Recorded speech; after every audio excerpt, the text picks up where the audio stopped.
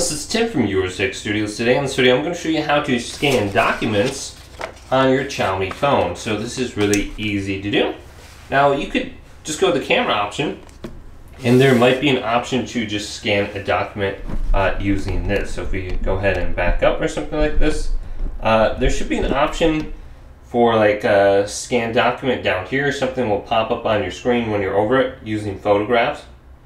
So this could be like smart suggestion or something like that in your settings. So if you swipe on down and then go to settings here, look for an option called documents or smart suggestions and turn it on.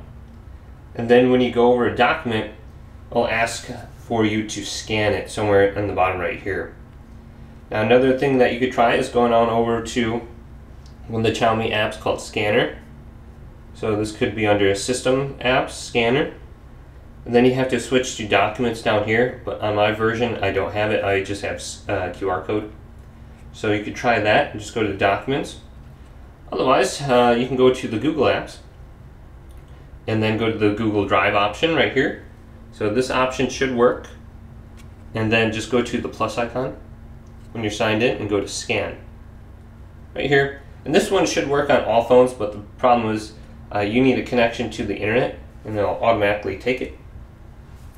And then it's going to save it to your Google Drive account. So if you don't have one of those, you're going to have to make one of those with your Google account. And then you can see I have the option to go to next. And I can save it now, and you can see the save location.